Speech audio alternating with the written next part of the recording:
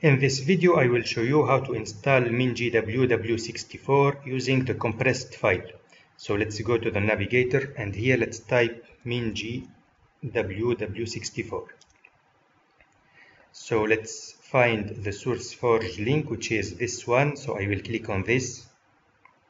And in this page, I will not click on download because it will download the source code for us. And this is not what I want. So I will click on Files. Then I will scroll down and here I have the installer, but also I have different zip files or compressed files.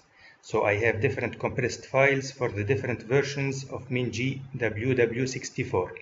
Also I have a version for 64-bit systems and for 32-bit systems. So since I am using the 64-bit system, I will choose one of these four. So I will select POSIX and C. So I will select this link. Now I can save this file on my computer, but I have already downloaded it. So I will cancel this download and I will use the compressed file that I have already downloaded, which is this one. So I will open it, and as you can see inside it, we have this folder. So I need just to unzip it. So I need to extract it, and I will just extract it on the C drive. So I will remove all of this part from the path, and I will click on OK. Now let's go to the location where we extracted this MinGW-W64, and it is on the C drive, into this folder. And into this folder we have this binary folder that we need to add to the system environment variables. So I need to copy this and I need to add it to the system environment variables. So in this window I have to click on Advanced System Settings, and in this window I have to click on Environment Variables. Then I have to find the path variable, which is this one, and I need to modify it. So at the beginning of this field I will just paste the value that I copied, and also I need to add semicolon as the separator between the different values. Now let's click on OK, OK, OK again, and let's close this window. Now let's try to use this MinGW-W64 to compile a C++ file. So I have already created this folder, and inside this folder I have this C++ file.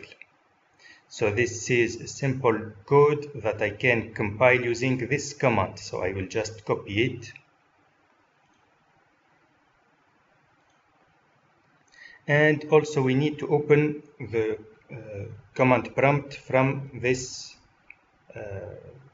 folder. So in this window I have just to paste the command that I copied, and also I can execute this command.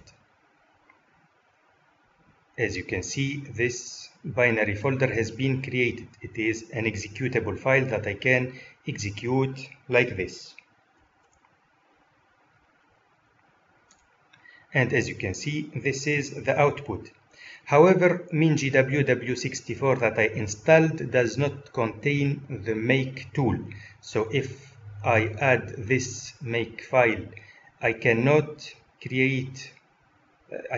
build this C++ file using this make file and the make tool. So if I go back to this command prompt and if I type make, I will have this error which says that make is not available on my system. So here, as you can see, make is not recognized because I did not install it, and this make tool is available as part of one of these two distributions, either MSys2 or Cygwin. So in the next videos I will show you how to install MSys2 and Cygwin together with MinGW-W64. Thank you very much for watching, and please subscribe to the channel.